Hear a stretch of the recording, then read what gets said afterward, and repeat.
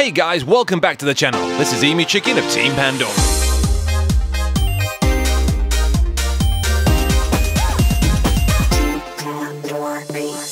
Living in Japan is pretty neat, unless you want to hook up your Amiga. Having a PAL machine like this, it's very difficult to get running with most Japanese TVs. Then to add, we have the legacy video outputs. For $30 or so, you can get a cheap solution, but as the pixels move, they become oil paint. On the GitHub, we have a solution by Jockle71, the Amiga 600 version of RGB2HDMI. This adapter with a Raspberry Pi0 board should give us perfect video straight from the Amiga itself. We got our adapter from Retro32 website, and I got the Pi0 from an online auction. Took around a week to get to my front door, and this is what we got. And the Pi0, of course. Picked this up for around 15 bucks. Here's the adapter itself. And this connector here is where the Pi slots in. These nipples on the bottom should hold it in place. And this slot here is for the ribbon cable. This will send data to our Raspberry Pi, which will process it out to HDMI. If we can, we'll use this mount too. I think it's about time to open up the Amiga. This one only has 4 screws, as I've lost the rest. You really screwed that up. Okay, let's flip her over. Then let's give her a shake. Shake it, baby. Make sure to unplug the LED, and be careful with any ribbon cables. This one has the Furia accelerator installed, as well as an SD card installed as a hard disk. You don't need any of these for RGB to HDMI to work, however we'll need to take out the Furia to get to our chip. This little doofer here plugs directly onto our Super Denise. If possible, you should clean first with IPA, but simply, I can't be arsed. Extremely dirty. Just how like the ladies on the side. Surprisingly, there is enough room for both. Next step we'll need to do is attach the Pi. This in there. Let's take these screws out. Screw, screw, screw, screw, screw, screw. Push it in. Be careful not to bend any pins. Easy does it. And then screw it tight. We'll use a reliable Sandisk MicroSD with software loaded from the GitHub. With these 2 pins here, we can hook up our switch. The slot for the ribbon cable will need to be primed. Now we can push it in.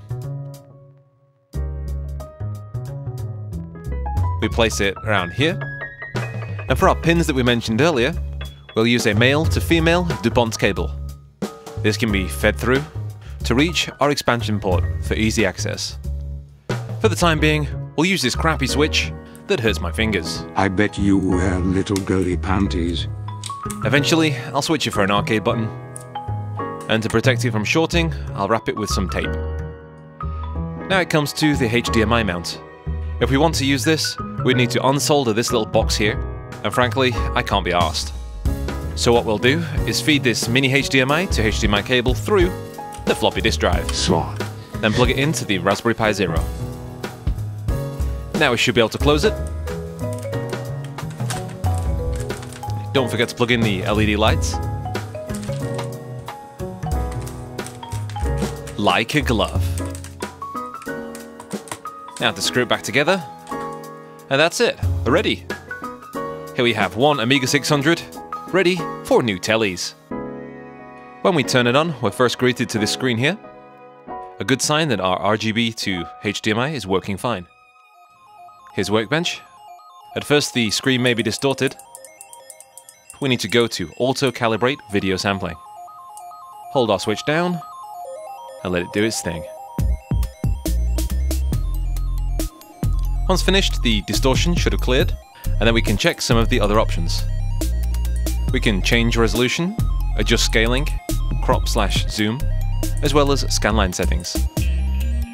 Once you've finished setting the options, make sure you save, or you'll need to redo options next boot. So far so good. This is looking great on this monitor. Let's test out some games in AGS.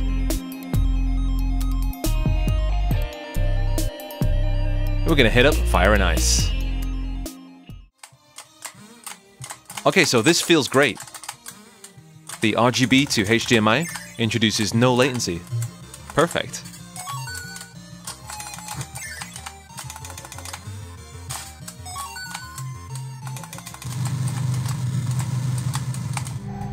Here we've added the scanline filter. You can adjust the strength of the black lines that goes across the screen. If you prefer to have a softer image, you can use the soft scaler option. This is the image going straight into the capture card, and if it looks like frames are skipping, that's probably the capture card. On my monitor, it's buttery smooth. Here's a bit of Barbarian. Swordplay. Kinky. I do this with Beverly every now and then. Easy way to win this game, hold fire and left.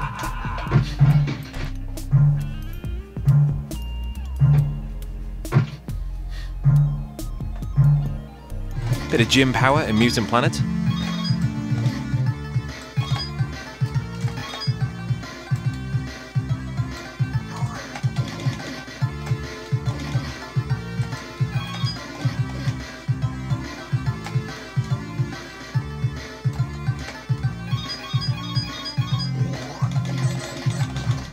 Revenge of the Mutant Camels.